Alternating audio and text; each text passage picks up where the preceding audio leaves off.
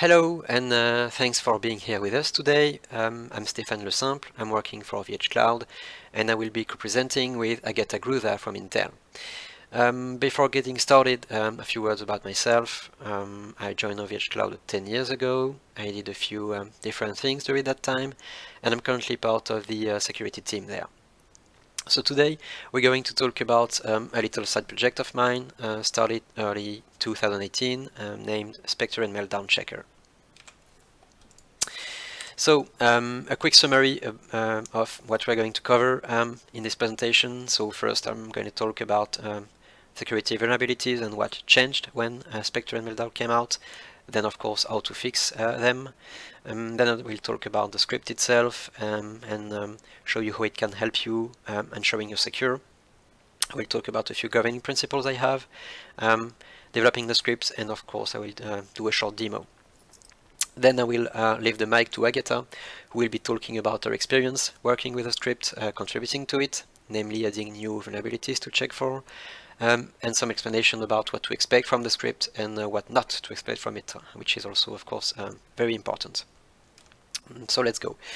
The first class of security bugs I'd like to talk about are implementation flows. So this is really the most common category of security bugs, and those are a flow in the code written by the developer. So you have a lot of categories you probably already heard about, such as buffer overflows, insufficient type checking, which can then lead to some different problems, such as shell injection and control program behavior, etc. Then you have all the RAS conditions kind of bugs with their own subcategories, etc. This is not exhaustive at all. It's just to show you that those kind of bugs are extremely common, and there are dozens and dozens new bugs every day in this category. In that case, who is impacted? Well, it's somewhat limited because it's everybody using a specific version of a specific software. I took an example here in OpenSSL, a CVU that is 4 years ago, and in that case it was a bug in the DTLS implementation in OpenSSL between version 1.1.0 and 1.1.0a, which is, as you can see, pretty specific. And what's important to understand here is that other implementation of DTLS were not impacted. So, for example, GNU TLS was not impacted. How can you fix those kind of bugs? Well, it's pretty easy. You patch the problematic code, and then you release a new version, and of course you tell your users to update the software. I took the example of the portion of code that was written to actually patch the vulnerability I'm talking about, and as you can see, it's fairly easy. It was just a missing check in an if block. So those kind of flows are pretty common, but also pretty easy to fix. Then you have the design flows.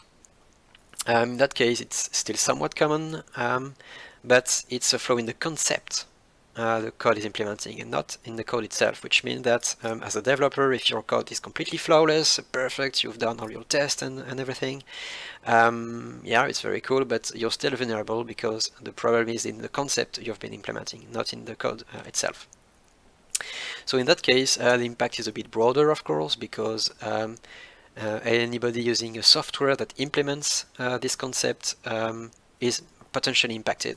I've took another example in the TLS world, which is the Beast attack, and all the TLS 1.0 implementations were vulnerable because the problem was in the specification, and so of course what's important to understand is that OpenSSL was vulnerable, GNU TLS was vulnerable, and all software using those libraries was also of course vulnerable.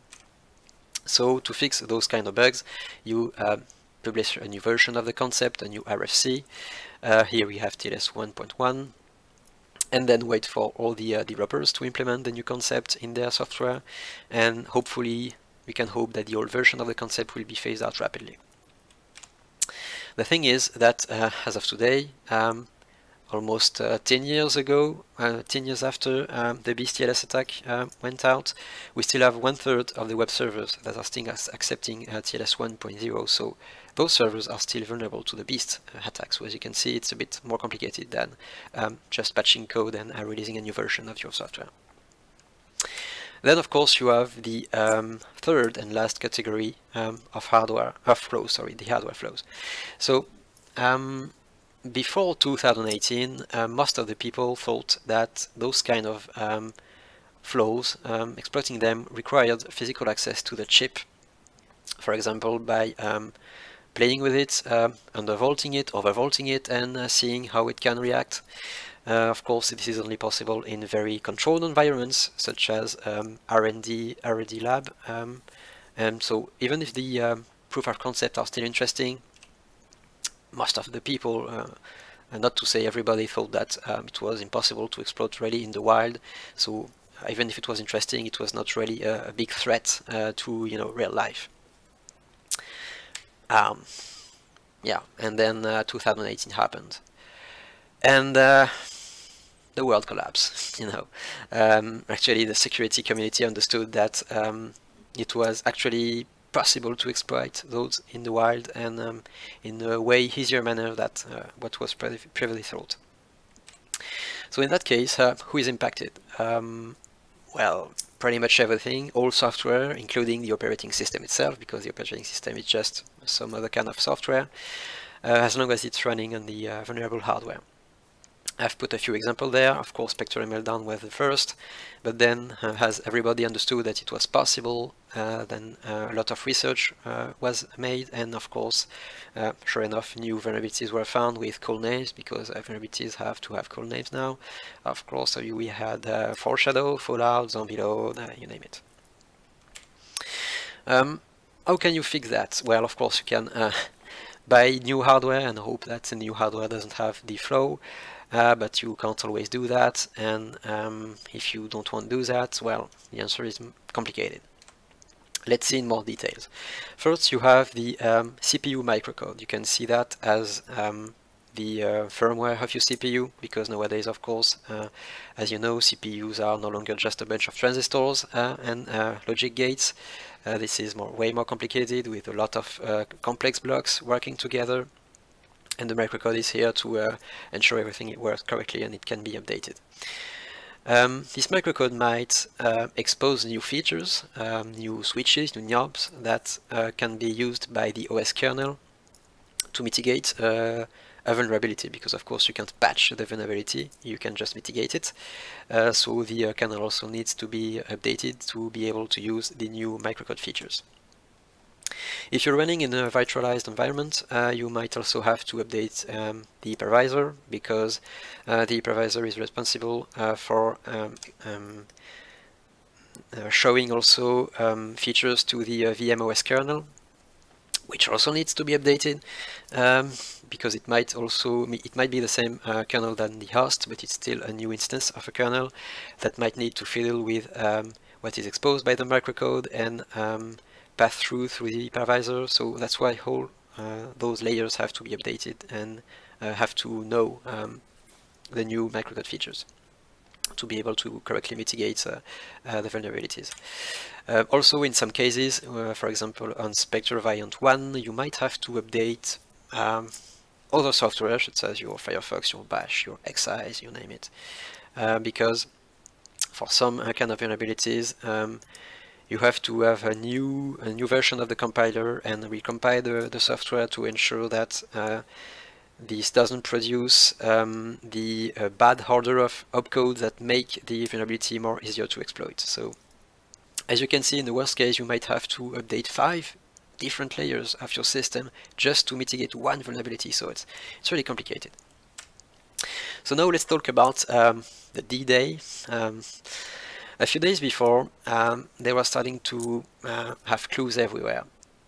For example, KPTI was merged on the last day of the year, which is pretty odd, in the Linux kernel very, very late in the release cycle of the kernel.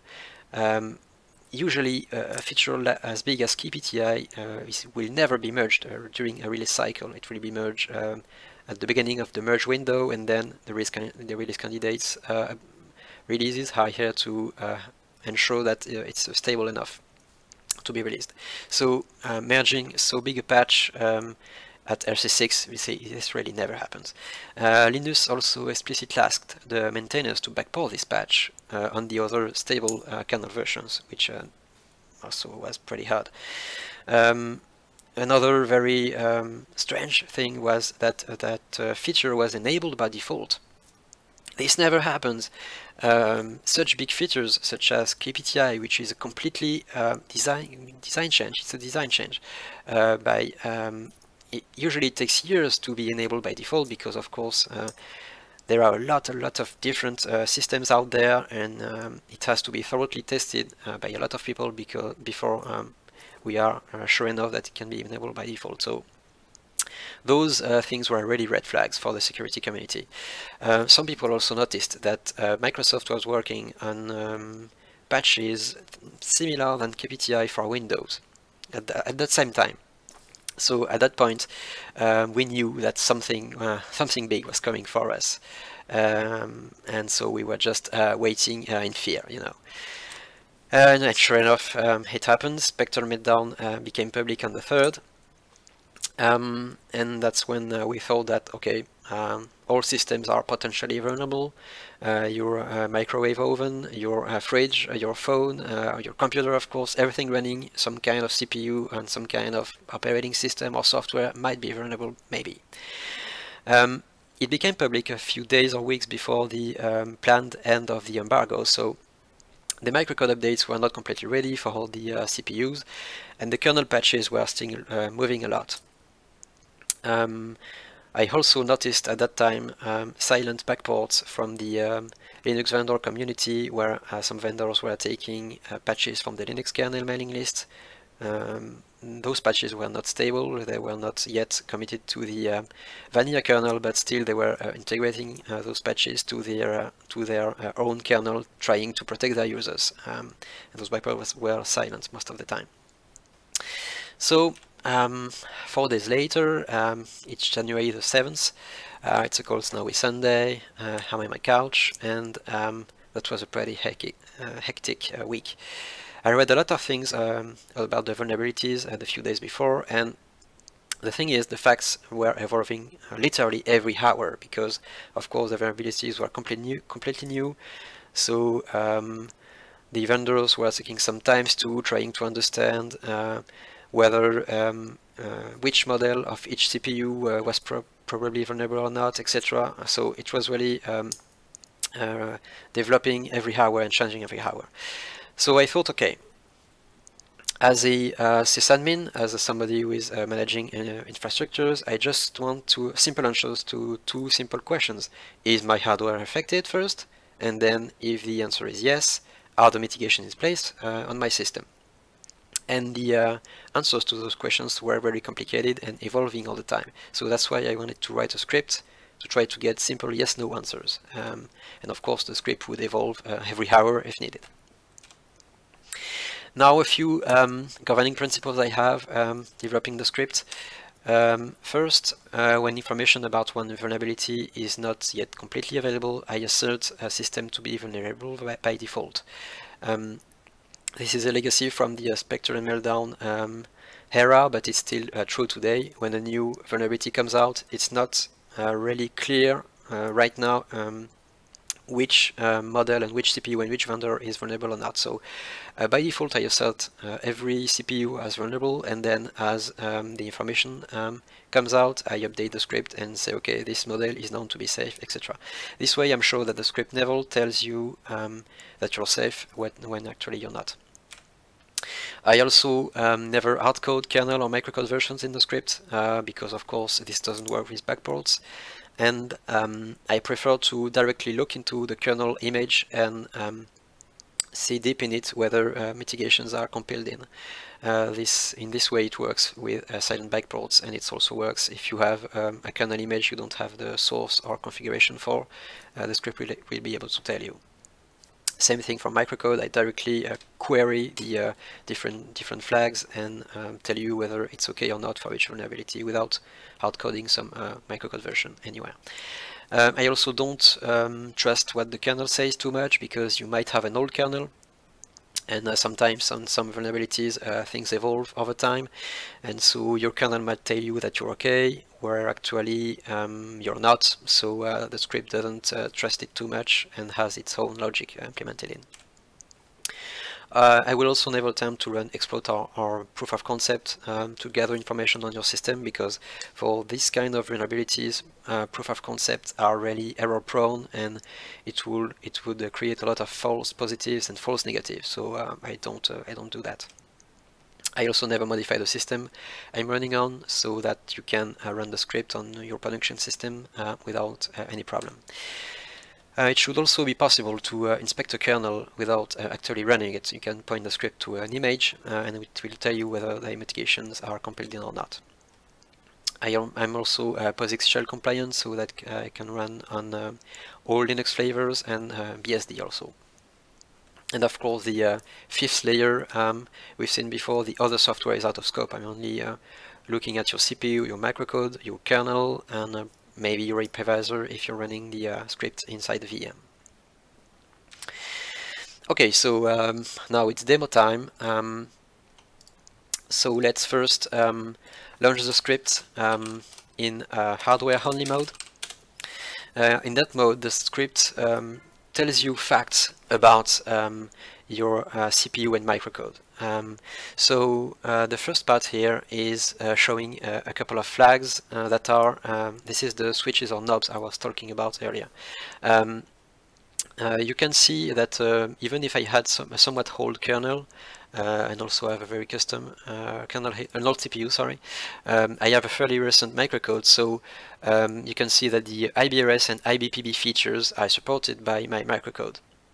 So this can be of use to help, or this is one of the ways to mitigate, for example, Spectre variant 2. So, however, I don't have enhanced IBRS. This is a feature that requires actually hardware support of the CPU. So of course I'm not going to patch enhanced support on my CPU, enhanced IBRS support on my CPU by using my soloing iron. This is a bad idea. So as my CPU was released before 2018, I just don't have it. Then here you have a lot of flags for newer CPUs that tell your operating system that they are completely unaffected by some vulnerability. For example, if I take Meltdown here, there is a special flag which is named RDCL no, and if this flag is set, you will see a yes here, and it will tell your system that the CPU is completely unaffected. This is the case for CPUs that were released after a vulnerability.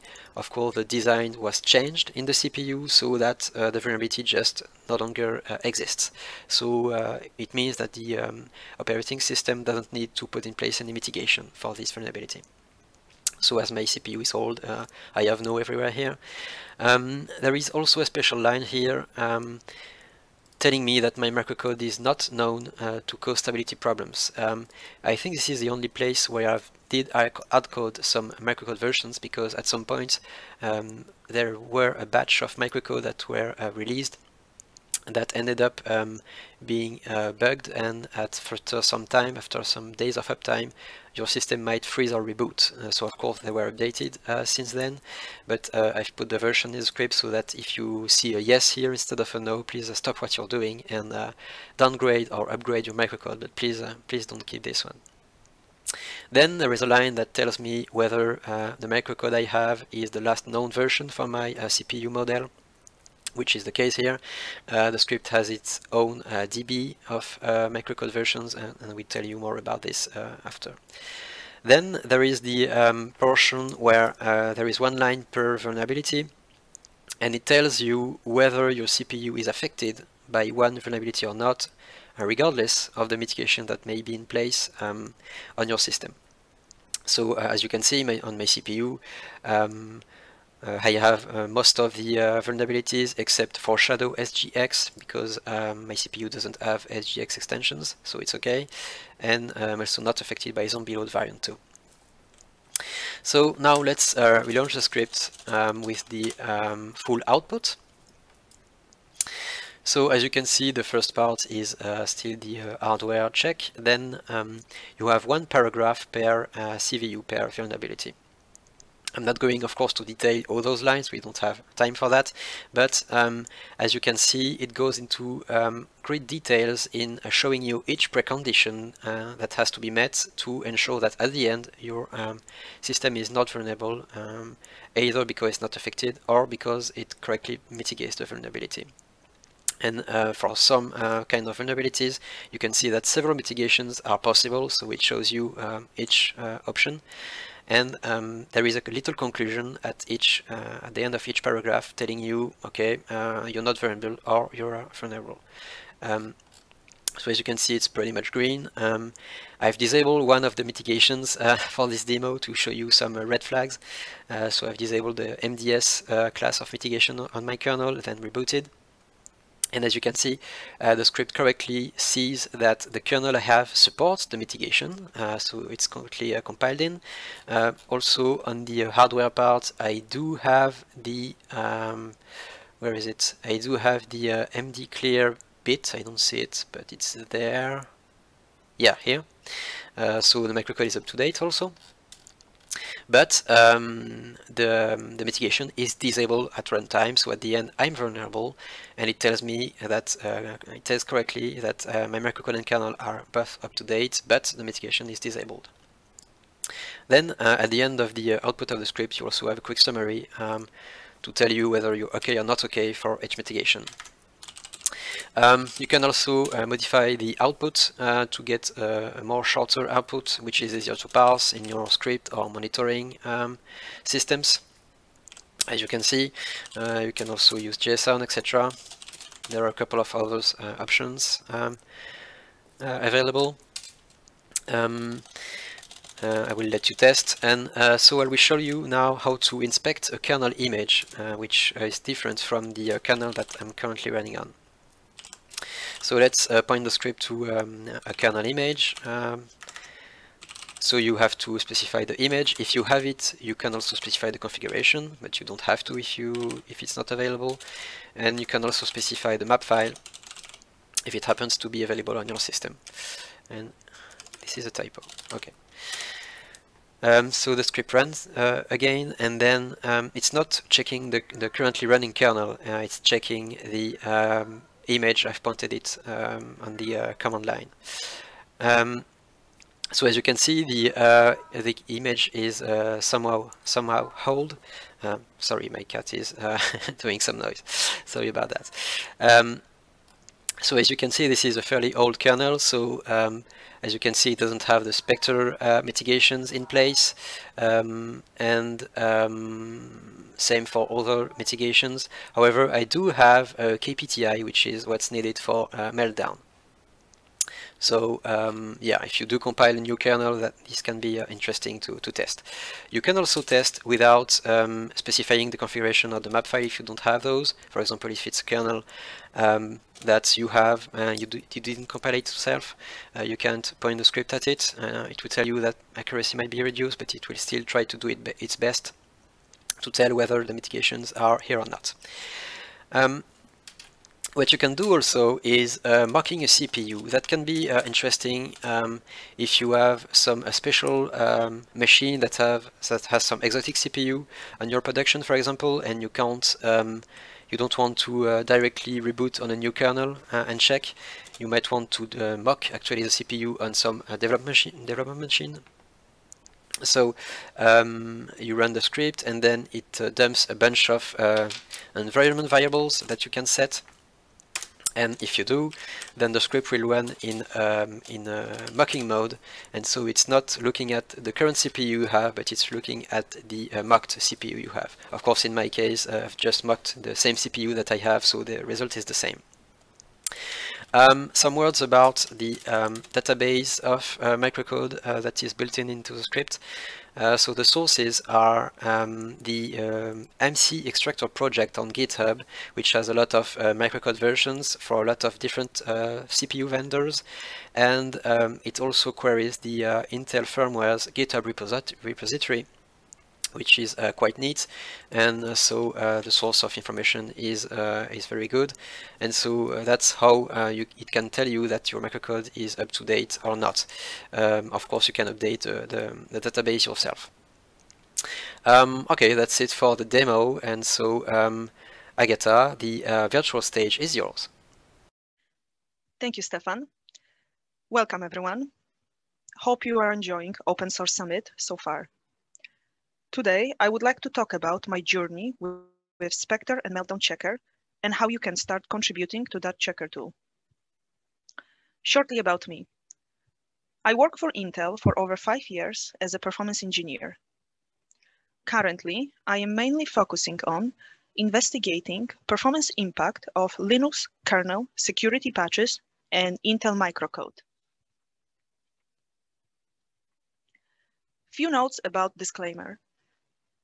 The views and opinions expressed here are solely my own and don't represent the views or opinion of Intel or any of its subsidiaries and affiliates. Also, Intel doesn't control the content of the tool, and like any open source tool, it might not always be up to date. You should not rely on it as the only way to identify potential vulnerabilities that might affect the system on which it's running. With that in mind, before I go any further, I would like to set the tone and explain terminology I will be using throughout the talk. First, I want to distinguish between kernel and script patch. During this presentation, I will call kernel patch as a kernel update, and script patch, I will just call it script patch. I will also refer to affected and vulnerable during this presentation. So I want to make clear what I'm talking about. Affected means a given vulnerability applies to a system. Vulnerable means the system is affected by vulnerability, but also not secure, and might need a security patch as a fix. After a fix is in place, the system is not vulnerable anymore. Finally, a transient speculative execution methods exploit microarchitectural side effects of transient executions. Therefore, allowing malicious actor to access information that would generally be prohibited by architectural access control mechanism. As Stephane already mentioned it, Spectre and Meltdown Checker is a widely used open source hardware vulnerability checker tool. My journey with the script started almost 2 years ago. So far, I have built scripts patches for MDS, TAA, Enhanced IBRS, and SRBDS. You might ask, why do I contribute to the script? Well, that's a very good question. There are several reasons. First and foremost, the script gained on popularity over time. More and more Intel internal and external customers use this script to quickly check the status of the system. Moreover, our team builds and upstream kernel updates that enable Intel hardware mitigations from OS. Therefore, I'm able to have an early access to the kernel fix and microcode before its actual release. What is more, new script patches are complex. I will show more details later. Given the type of work I do, it's given me the opportunity to have a clear understanding of how to detect the status of any given vulnerability and implement this on the script. Since the script is growing in complexity, being already familiar with it helps me achieve this task. Also, by being involved in the script, I try to make sure that by disclosure date, the tool is updated so that end user can check the status of the system regarding new vulnerabilities as soon as they know about it. In addition, the script is now part of our mitigation process. Every time there is a new kernel update, changes are incorporated in the checker script. And last but not least, giving back to the community, collaborate with the engineers around the globe, and building my expertise as an open source contributor. The next point I would like to address is script capabilities. What script does and doesn't do. In updated kernels, there is a vulnerability file inside sysfs file system that shows a human-readable vulnerability status to transient execution attacks. The script reads this information from sysfs. However, the script is so much more than just reading output from sysfs file system. Before I go there, let me first explain what script won't do for you. If your system is vulnerable, script won't magically fix it for you. It won't install any extra packages, microcode, or dependencies. Think of the script as a read-only tool. It won't change any parameters or configuration files on your system. Script does its best to establish if your system is vulnerable to speculative execution, but it doesn't guarantee that your system is 100% secure.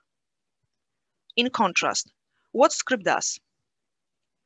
Firstly, regardless of the kernel and microcode version, script helps verify if your machine is affected by speculative execution vulnerability and if script has a known CPU security mitigation in place. Moreover, you can use the script in multiple environments, from bare metal through virtual environment and containers. Now that we know what are script capabilities, let's take a look at installation process. Ideally, you should run the script with admin privileges. If you don't, script does its best to run assessment, but it cannot get access to all available information. If not a root, script will still run, but you will see a warning signals indicating you are not a root. To download the script, you can use any Linux command to transfer data. Git clone will work too. You can use curl command as well, or wget command. Before installing critical files from internet, such files should pass checksum match and identity verification. Next step is to make sure script is executable. cmod command will do the trick. As mentioned earlier, to get the most out of the script, run it as a root. Now that we have good understanding what script does and doesn't for us, how to download and install the tool, let's identify what needs to be done between discovering CVE vulnerability and pushing a script patch. First, we should find out system that is affected by a given vulnerability. Set of CPUs will vary depending on the vulnerability. List of affected CPUs is available at the main kernel website. Next, after understanding what a given kernel update does, develop a script patch. When the patch is ready, go through rigorous test cycles to check. If system doesn't crash when script is running, it's actually happened to us before. Logic was incorrectly set. First, it was written to new MSR, and then it was checking if that MSR exists. It was crashing because it was trying to update non-existing MSR. Another questions.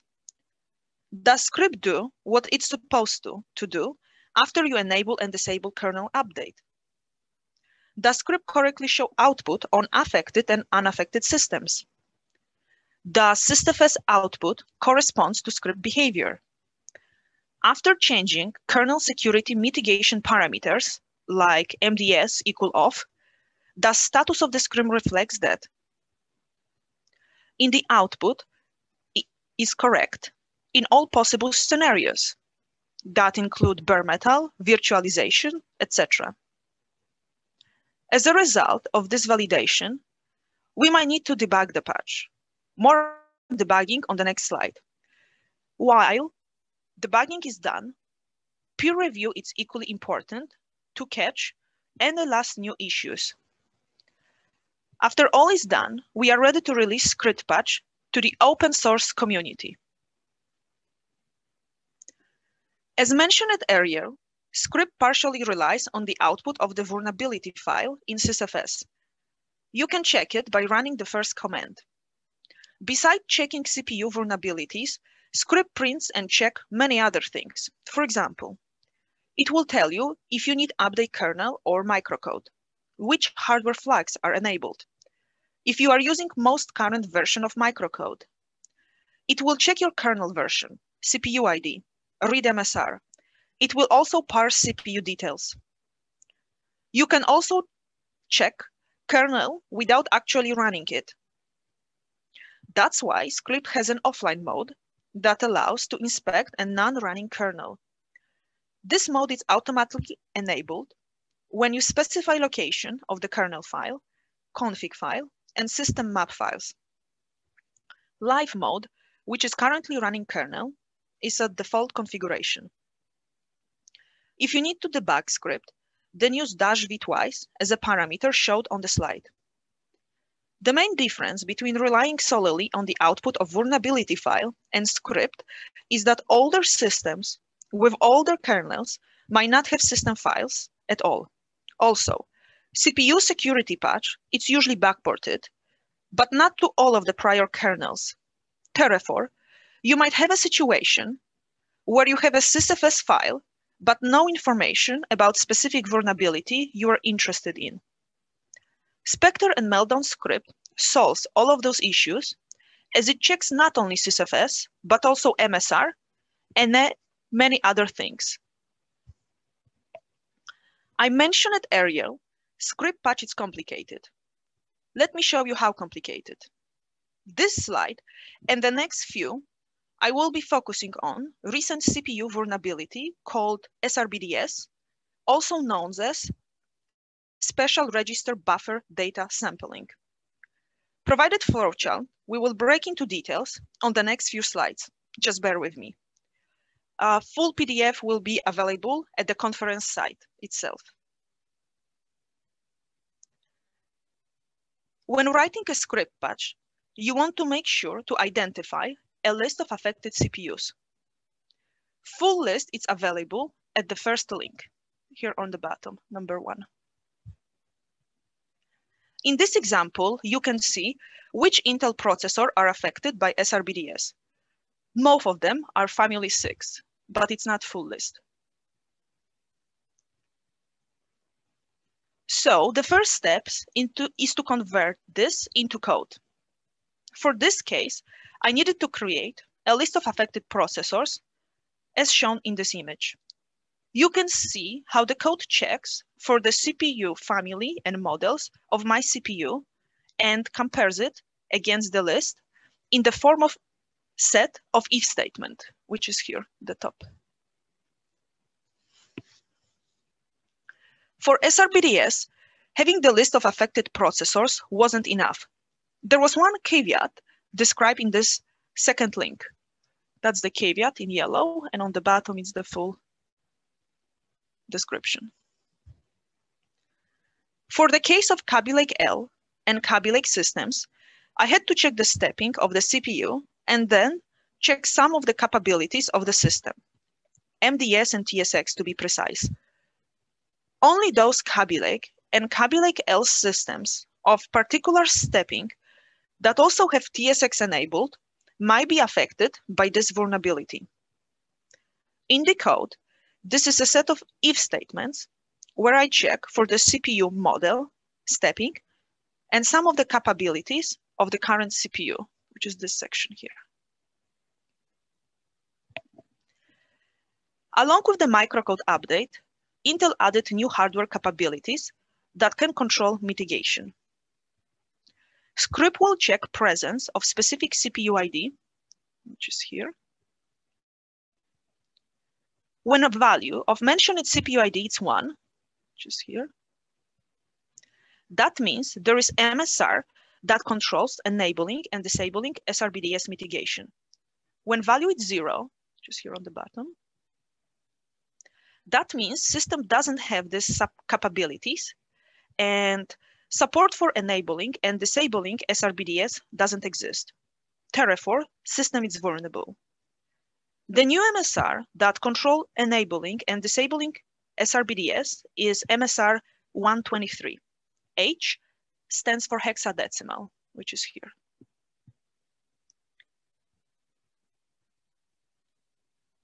If MSR 123 exists on your system, you can enable or disable mitigation by changing the value of that MSR. When value is 1, which is here, that means SRBDS mitigation is disabled, which indicates your system is vulnerable. When MSR 123 value is 0, which is here, that means mitigation is enabled and your system has mitigation in place. Therefore, system is not vulnerable to SRBDS. And this is how does it look in the code. First, I read relevant bit from CPU ID.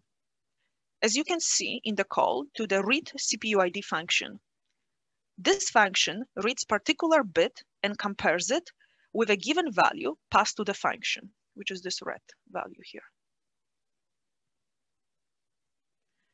If it returns 0, which is equivalent to true in bash, in this case, it means that the bit 9 had value 1. With this, we know if the system has microcode that supports mitigation for this vulnerability. If the bit 9 is set to 0, it means there is no microcode. If it's 1, the microcode that mitigates the issue is installed in the system. Next, if this bit 9 is 1, we must read MSR 123 to check status of mitigation. If this MSR is 1, it means that the mitigation is enabled. However, if 1, the mitigation is disabled, which means system is vulnerable. Script is done. You run it and you realize your system is vulnerable. What do you do? Well, that's a tricky question because the answer is complicated. You might need to update microcode or kernel, or you might not be able to do anything as fix for your specific system might not exist. That being said, script will do its best to explain what is wrong and missing, but it won't fix vulnerability. Moreover, you should follow instructions provided by your OS vendor to install microcode updates. Also, there is a user guide available that will help you manually update the microcode. Here, link in pink. Please reach out to me if you have any questions, as I'm the owner of that piece. Lastly, from the OS, you can also change kernel security parameters, such as MDS=off. Instructions with available configuration are provided here at green link. Before you make any changes, make sure you understanding trade-offs and implications. And that brings us to the end of our talk. There are few key points we would like you to remember from the talk. Those are, firstly, Spectre and Meltdown Checker is a read-only bash script that does its best to determine if your system is secure. However, don't jump too quickly to any conclusions. Number 2, due to its simplicity and the fact it's open source, script gain on popularity and it's used by many. Number 3, it's important to continue contributing to the script, as that's the easiest way to check if your system is impacted by the newest vulnerabilities. There are, however, some drawbacks, some of them. Number 1, with each mitigation, script grows in size and making it harder to maintain, as well as develop advanced features. Number 2, code clean and optimization. Some of the code is redundant and list of affected CPUs, it's still hard-coded. We can do better than that. And last but not least, the best way to protect your system is keeping it up to date with the newest patches and software. With that in mind, thank you very much for your attention. There will be Q&A later on. Please feel free to reach out to us with any questions.